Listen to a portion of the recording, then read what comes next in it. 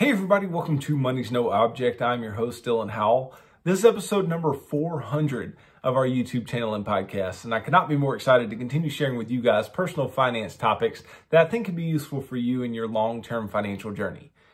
I can't believe that this is the 400th episode. I'm super excited that I've made it this far, 400 episodes. It's crazy. But we're just going to keep chugging right along. We're nowhere near the end of the line here, but 400 just seems super substantial. So I thought I'd recognize it there for a moment. But nonetheless, today we are going to be talking about taxes, right? And specifically because, it's that time of year. It's tax time of year. It's getting really close to the time when many people will file. I know it's not quite mid-April yet, but a lot of people file before that to get their refunds and things like that. So I want to talk about taxes, exactly, the different types of taxes, what we should be thinking about when we are going about, filing our tax returns, and just all things taxes, right? All things taxes for the individual, because this is a Fundamental Friday episode. And so I want to really break down how the tax system works, what you need to pay taxes on, how much taxes you end up paying, and why that is the case. So stick around for a discussion of all that and more in today's episode. Before we get started though, if you could go down below, hit the big red subscribe button, like this video, leave me any feedback in the comments down below, and I'll be sure to respond to anything you leave down there. If you're listening on Apple or Spotify podcasts, be sure to subscribe and leave me a review on either one of those platforms. Follow me on social media at MNO with Dylan. And that's really good supplemental materials to all the things I'm putting out in these long form episodes on YouTube and the podcast every single day. And then if you need somebody to help you to build a financial plan and keep you accountable to that plan over the long term, then I can do that. Just DM me on any of the major social media sites and tell me that you are interested in financial coaching sessions. And you and I can begin working together, pushing towards your long-term financial goals and ultimately pushing you on towards long-term financial freedom, which is what I hope for every single individual who's watching or listening to this show on a day-to-day basis. Now, I know that we all hate taxes, right? Nobody likes paying taxes, right? I don't care if you are Elon Musk and you pay more taxes than anybody's ever paid, or the person who's constantly, griping about so-and-so should pay more or whatever. I don't think anybody likes the idea of taxes or paying taxes, right? You may willingly pay them, that's fine, right? But I don't think anybody likes it. So I want you to know more about it. I don't think many people understand taxes that well and exactly how they work. So I want to make it simple for you. I want to make it as palatable as possible because this is a Fundamental Friday episode. So I want to be very straightforward, but I also want to dig into how can we decrease our taxable income in a legal way, in a very real way, and how can we be thoughtful about the opportunities that we have to decrease our taxes over time. So most taxes can be divided into three buckets, right? There's basically taxes on what you earn, taxes on what you buy, and taxes on what you own, okay? Now, it's important to remember that every dollar that you pay in taxes starts as a dollar earned as income, every single dollar, right? Now, one of the main differences among the tax types outlined is the point of collection. In other words, when you pay the tax. Because even though it may not be directly a tax on what you earn, you may have used what you earned to buy something and then have to pay taxes on that thing. So you would pay a tax on what you own, right? So it's all about when you pay the tax. So for example, if you earn $1,000 in a state with a flat income tax rate of 10%, $100 in income taxes should be withheld from your paycheck when you earn that income. If a week later you take $100 from your remaining earnings to purchase a new smartwatch in a jurisdiction with a 5% sales tax, you'll pay an additional $5 in taxes when you purchase that item, right? So that's a tax on what you buy. Altogether, $105 of your initial $1,000 in income has been collected in taxes, not just that $100, and those amounts weren't collected at the same time. With that in mind, let's look at a brief overview of the main types of taxes and what you should know to be an educated taxpayer, okay? So first are taxes on what you earn. And this is probably the taxes that we pay the most attention to, right? And an individual income tax is levied on the wages, salaries, investments, or other forms of income an individual or household earns, right? So individual income taxes. These are the income taxes that come out of your check, right? These are the ones that you are most concerned about. Now, I said on salaries, wages, investments, right? Well, with investments, you're only paying the individual income tax rate if the following is the case, right? If you're receiving interest off of, let's say, a bond, right, then you would pay income tax on that if that is within a taxable account, right? All of this is if it's within a taxable account. If it's in an IRA, 401k, whatever, right, then investments are not going to be taxed, right? Then you could also have a capital gain, so the growth of a particular investment, and then you realize it, meaning you sold, and so you realize that gain, and you do so within a year. If you do so within a year, that would be taxed at the individual income tax rate. And then there are other situations, other types of, dividend income, whatever, that may be at the individual income tax rate. But that's what we mean when we talk about investments. But salaries and wages, that's just what comes out of your check, right? Now, many individual income taxes are progressive. Right? This means that tax rates increase as a taxpayer's income increases, resulting in higher earners paying a larger share of income taxes than lower earners. And you may say, well, isn't this against the entire narrative? Isn't this against the narrative of, the rich don't pay their fair share? Well, people say the rich don't pay their fair share because they're talking about wealth, right? They're talking about it as a percentage of their assets, not a percentage of what they earn.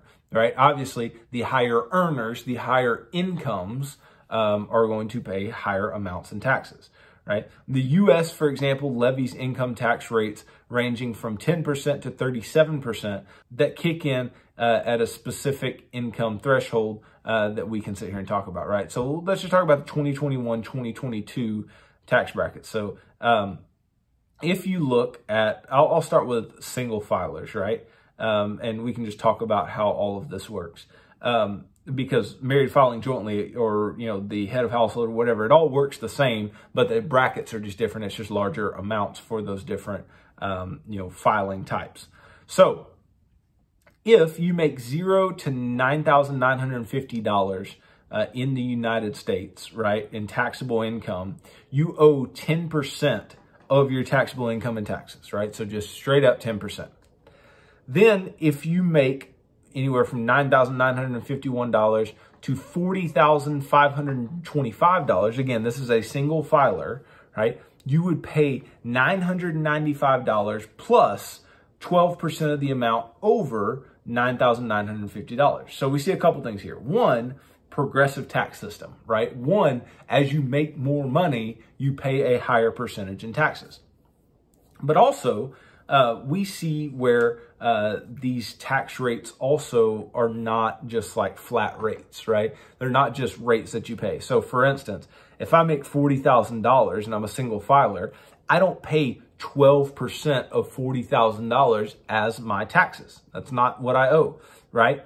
I pay, so you go back to the previous tax bracket, I pay $995. So that is the 10% of the high end of the previous tax bracket, right? So I pay $995 plus 12% of the amount over that $9,950. So basically you pay the maximum amount for the previous bracket, and then you go and you pay whatever tax bracket you're in. So in this case, the 12%, you pay 12% of the amount over that up to $40,525 in this case, right? So if we just wanted to look at this, for instance, right, if you made $40,000 a year, right, what your effective tax rate is. Effective tax rate simply means the amount you really end up paying. Even though you may be in the 12% tax bracket, you don't end up actually paying 12%, right? So with a $40,000 income,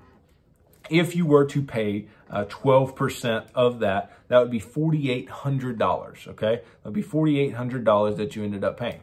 So let's see what you actually end up paying. So it says you end up paying $995 plus, right, plus 12% of anything above, right, the $9,950, right? So we would want to take $40,000 minus $9,950, right, and multiply that by the 0.12. So you would end up paying $4,601 in taxes instead of $4,800. And so that would make your effective tax rate 11.5% instead of 12%, right? So naturally, that's how your tax brackets are going to work. And as you jump up in tax brackets, and the more that you're not towards the upper range, there I put it very close to the upper range of that tax bracket, right? Let's say that you're in the 24% tax bracket, but that runs from 86,376 to 164,925 in income, right? Let's say you made $100,000 in income,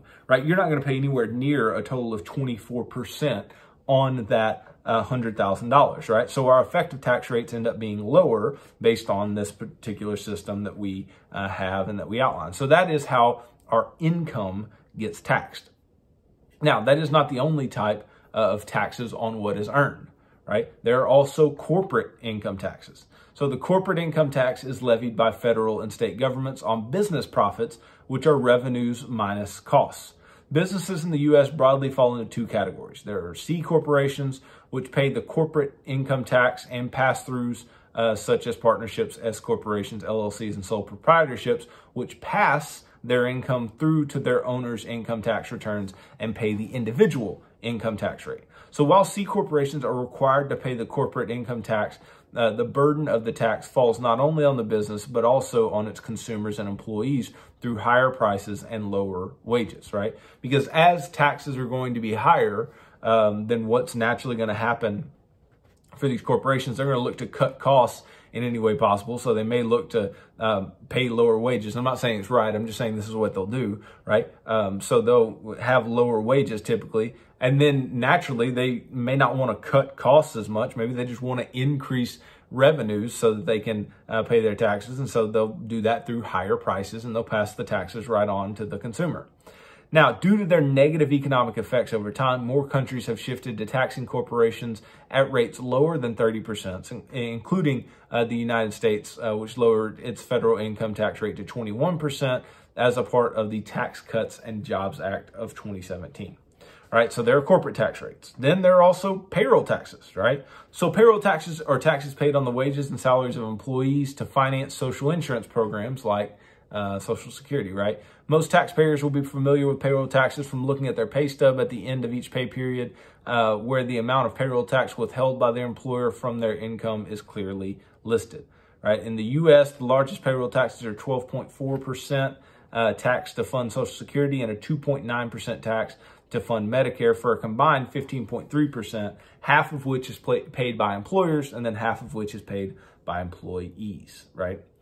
Then there are capital gains taxes. Okay, so again, these are taxes on what you earn, right? We're all talking about taxes on what you earn here. Now, capital gains taxes, they are when you have capital assets, right, which are generally everything owned and used for personal purposes, pleasure, or investment, including stocks, bonds, homes, cars, jewelries, art, whatever, right? Whenever one of those assets increases in value, right, so when stock goes up, the result is what's called a capital gain, okay? In jurisdictions with a capital gains tax, when a person realizes a capital gain, i.e. Sells an asset that has increased in value, they pay tax on the profit that they earn. So that's a very clear distinction. They're not paying tax on the entire amount that they received. They're paying tax on just the profit that they earn. So if you had a $100 share of stock, it went up to $200, you sold it, right? You will pay taxes on $100, the gain on that share of stock. Now, when applied to profits earned from stocks, capital gains taxes result in the same dollar being taxed twice, also known as double taxation. That's because corporate earnings are already subject to the corporate income tax. All right. So this would be a double taxation of like dividends, right? Because a company, they pay taxes on their earnings. And then ultimately, when dividends are paid, then what? Then the owner, the shareholder, gets taxed on those dividends, right? So it's a double taxation there. And ultimately, we say double taxation there. There's a ton of situations in which, you know, the same money gets taxed multiple times. We talked about one earlier where you have your income taxed and then you pay taxes on, sales tax and, whatever else, right? But double taxation of dividends would be a situation that comes up quite often. Now, it's not necessarily a double tax when it comes to just increases in value, because that's not directly, earnings taxed by the corporation, creating the new value, right? Dividends, it's clear, right? Dividends must come from earnings, retained earnings, or whatever, money that you have set aside as a corporation, right? But the increase in value via just a normal capital gain is not necessarily that, right? The corporation's not already paying taxes on that particular gain. Now, that's taxes on what you earn. Then what about taxes on what you buy, right? Well, taxes on what you buy would be like sales taxes, gross receipt taxes, value added taxes, excise taxes, all those types of things. I'm not going to dig into those too much. We know what those are in general. And if you don't, then some of them are not things that you actually have to deal with in your particular tax situation. Then there are taxes on what you own, right? There are property taxes. We all know, about having to pay property taxes. There are tangible personal property taxes, right? There are estate and inheritance taxes, which are really only important if you've got over a certain amount of wealth in the U.S. today. And then there are wealth taxes, right? And this is just from your net worth that you may actually have to pay based on where you live. The United States doesn't have one currently, but there are other countries that do. So those are the different types of taxes, right? Now, the whole point is not just, hey, we've got all these taxes, right? It's the fact that we want to decrease our taxes if at all possible. And we're all going about filing our taxes and seeing all these different words thrown around. So we want to better understand how do we decrease our taxable income, right? So ultimately, the first way that we go about doing this is this idea of deductions. Now, there are deductions and there are credits. And what deductions do is they decrease the amount of taxable income that you have, right? So if you have $100,000 income and $10,000 worth of deductions, right, then you have a taxable income of $90,000, right? So you pay taxes on $90,000 worth of income. But let's say you have $100,000 income and you get a $10,000 tax credit, right? That means that you're still going to pay income on the $100,000. That means that you're still going to pay income taxes on the $100,000, but you get $10,000 just given to you. It's a credit, right? It's given to you to go up against the amount of taxes that you end up paying. So let's say you paid 20% of your income in taxes, right? That's $20,000. Well, that can get decreased down to $10,000 via the tax credit. You could juxtapose that with the idea of the deduction, right? If you had the $10,000 deduction and you still stayed in a 20% tax bracket, you would still pay $18,000 in taxes. It only decreased your taxes in this example by $2,000 to get the $10,000 deduction. But to get the $10,000 credit, decreased the amount of taxes you had to pay by $10,000, right? So it's quite a bit of difference here. Now, the standard deduction is something that we hear a lot about, right? We always have this option when we choose to file our taxes, right? We have this option between itemized deductions or the standard deduction, right? If you file itemized deductions, you need to provide evidence of each item that you're deducting, right? Which can be very time consuming, especially for the small deductions. Now, alternatively, if you don't think you have very much to deduct, you can just take the standard deduction, which if you are a single or married filing separately individual is $12,550. If you're married filing jointly, it is $25,100. And then if you file head of household, it's $18,800, right? So ultimately, this idea of the standard deduction decreases your taxable income down to whatever a new amount would be. So let's say, just for instance, I want it to be easy math here. Let's say that you're married and you make $100,100, right, over the course of a year, and you're married filing jointly.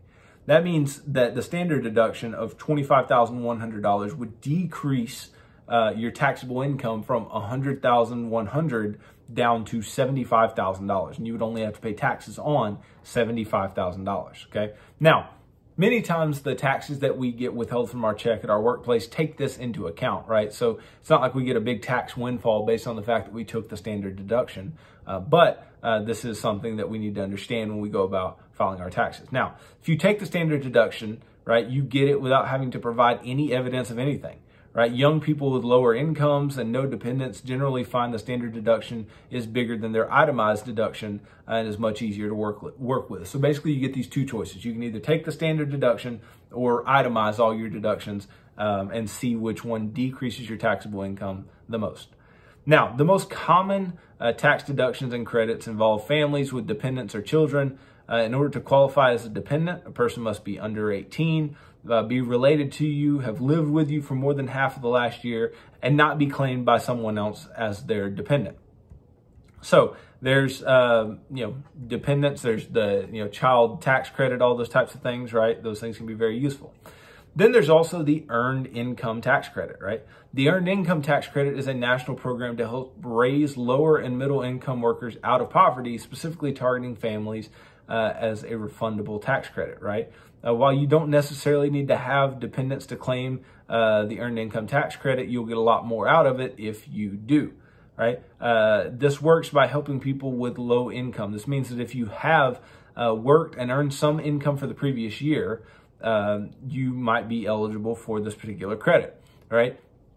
So the Earned Income Tax Credit you might be eligible for is shaped like an N, right? You get very little if you've earned very little, right? And then it rises with your income to a certain point before tapering off as your income continues to rise. This is because it's designed to encourage people to be working and earning a wage. For people with very little income coming from working, this gives very little because it works under the assumption that they are earning other benefits such as food stamps, housing, whatever, right? It rises in the middle to help the working poor escape poverty while tapering off as income continues to rise in order to reduce the benefits received by people who no longer require the assistance, right? So that can decrease your taxable income quite substantially, right? And then I said there are tax credits, and so there are, child dependent care tax credits. So, if you get your child taken care of during the day and you pay for that, you can get a credit for that. Then the federal child tax credit that, was enhanced this past year that you can have as well.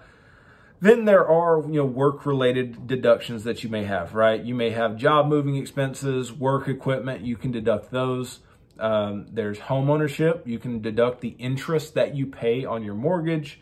You can get credits for energy. So for putting on solar panels or doing other green things to your home. You can write off a fair amount of student loan interest every single year. So your education can help you with your taxes. There's also the American Opportunity Tax Credit, which, gives you money for educational expenses each year, but you need to be enrolled, and you can only claim this for 4 years, right? 4 years total. There's a Lifetime Learning Tax Credit, right, which is very similar to the American Opportunity Credit, but with a lower threshold, and it is non-refundable. So you can get this credit, but they're not going to add it to your tax refund. It'll just decrease the amount that you pay in taxes.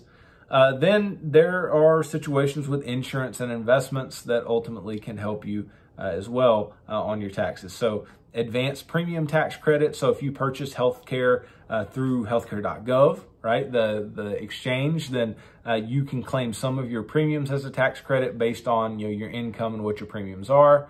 There is the savers credit, right? This is another word for retirement savings contribution credit. The purpose is to encourage saving in retirement accounts. This credit's for up to $2,000 and is calculated as a percentage of your contributions.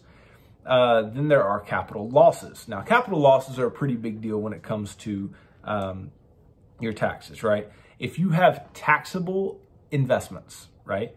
So if you have, stocks, right? If you have property or any other type of taxable asset, and like the stocks or the bonds or whatever need to be in a taxable brokerage account, right? And you end up selling it or realizing the loss, so selling it for less than you paid for it, right? Then you can write off or deduct up to $3,000 of losses against your income every single year. And obviously your losses, regardless of how much they are, can negate capital gains in a much larger way than just $3,000 of your income, right? So ultimately what I'm getting to here, there are tons of credits and deductions, right? But you need to be paying attention. You need to pay attention to the situations that you have going in your life, right? Do you have taxable investments at a loss? do you need to do some selling there in order to realize those losses at the end of the year? Are you putting money away into an IRA to get the deduction, or are you, paying on a mortgage? Okay, well, I can write off my interest and all these different things. Now, something I will tell you is that even though there's all these credits and all these deductions, the credits can be quite valuable, especially the refundable ones. But with the standard deduction being as high as it is now, it's very difficult to get your deductions so high that they are above the standard deduction unless you have some very high income with very high deductions that come along with it, right? So it's very difficult to get over that amount. So your taxes don't have to be that crazy, just complex, because the standard deduction is so high. But you do still want to pay attention to all the situations that you have, and take care of things as need be. And the standard deduction being so high just gives all the more reason why we shouldn't worry too much about keeping a mortgage around for mortgage interest deductions, and we shouldn't worry about keeping student loans around for student loan interest deductions, because ultimately the likelihood that you reach the standard deduction is quite low. Right? It's quite low that you actually reach the standard deduction. And so most people will take it. And if you take the standard deduction, then your taxes become quite easy. But hopefully you get a little something from this, and you understand that we have our three types of taxes, right? The taxes on what you earn, the taxes on what you buy, and the taxes on what you own. And then you can decrease your own taxable income via different credits and deductions, and you can receive money back. Now, I will leave you with this. Unless you get some just like outstanding credits for 1 year. So for instance, my wife and I this year are receiving the child tax credit for the first time. So we're getting a sizable refund for that. And we didn't receive a stimulus check for our son this past year in 2021. So we'll receive that as well. So we're getting quite a large refund due to the credits that we have. But otherwise, you shouldn't be getting a big refund. Right? People think that not getting a refund is a bad thing. No, getting a refund is a bad thing. Getting a refund, a substantial refund, means that you loaned the federal government money interest-free for an entire year, right?